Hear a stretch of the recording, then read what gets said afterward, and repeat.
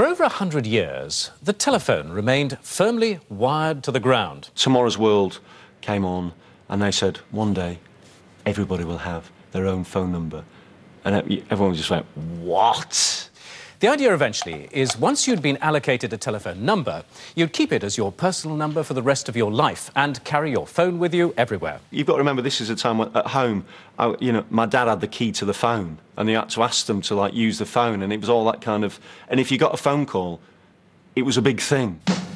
When you've got a dodgy knee and you ring the surgery, she's out, but she's in when she's out. Dr. Rose surgery.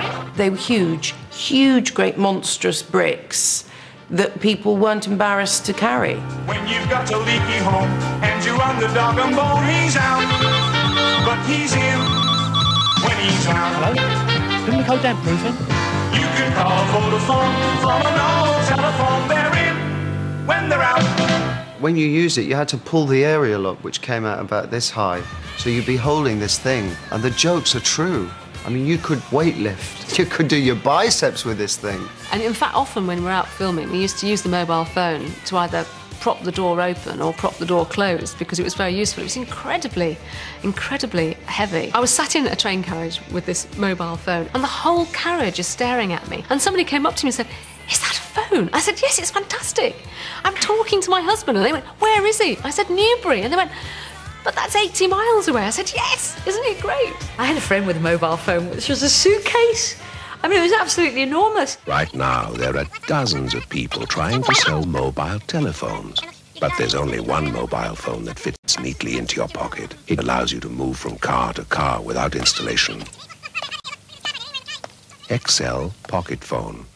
I bought something called the XL, and the XL cost the thick end of 2,000 quid, and I couldn't believe what it did. It was so wonderful. The XL Pocket Phone. The smallest, most advanced cellular phone in the world fits your pocket. Now, of course, we can't do without them, but back in the day, you looked ridiculous if you had a mobile phone. If you show film of those brick-like mobile phones, everyone falls apart, because it's like a Dom Jolly routine, isn't it?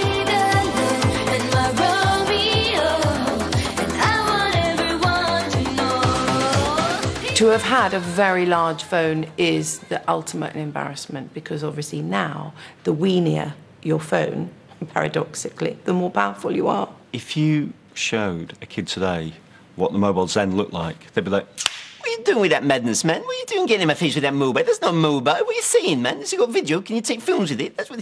You speak into that. Get away, man. Believe." My lad's 4, that's how he speaks.